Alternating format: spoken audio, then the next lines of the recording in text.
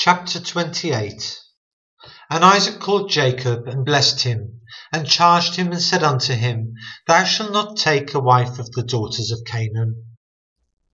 Arise, go to Padan Aram, to the house of Bethuel thy mother's father, and take thee a wife from thence of the daughters of Laban thy mother's brother.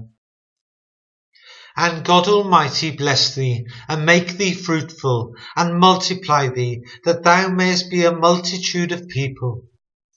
And give thee the blessing of Abraham to thee, and to thy seed with thee, that thou mayest inherit the land wherein thou art a stranger, which God gave unto Abraham.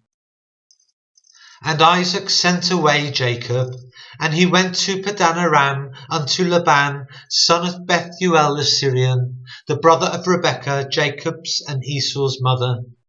When Esau saw that Isaac had blessed Jacob, and sent him away to Padan Aram, to take him a wife from thence, and that as he blessed him, he gave him a charge, saying, Thou shalt not take a wife of the daughters of Canaan.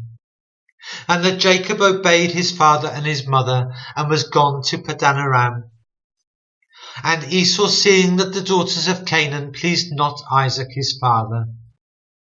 Then went Esau to Ishmael, and took unto the wives which he had Mahalath, the daughter of Ishmael, Abraham's son, the sister of Nebajoth, to be his wife.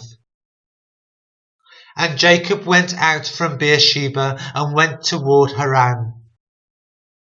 And he lighted upon a certain place, and tarried there all night, because the sun was set.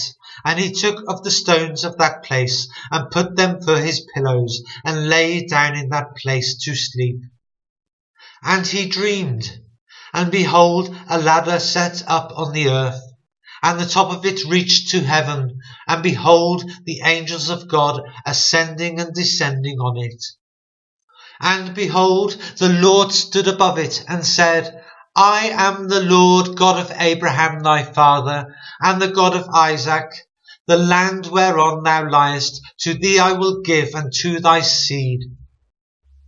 And thy seed shall be as the dust of the earth, and thou shalt spread abroad to the west, and to the east, and to the north, and to the south.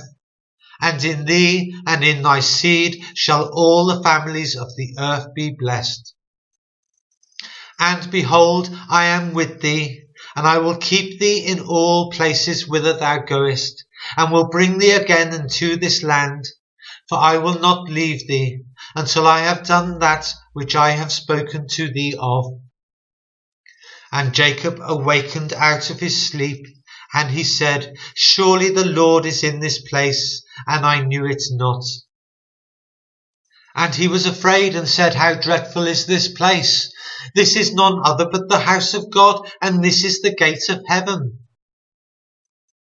And Jacob rose up early in the morning, and took the stone that he had put for his pillows, and set it up for a pillar, and poured oil upon the top of it. And he called the name of that place Bethel, but the name of that city was called Luz at the first.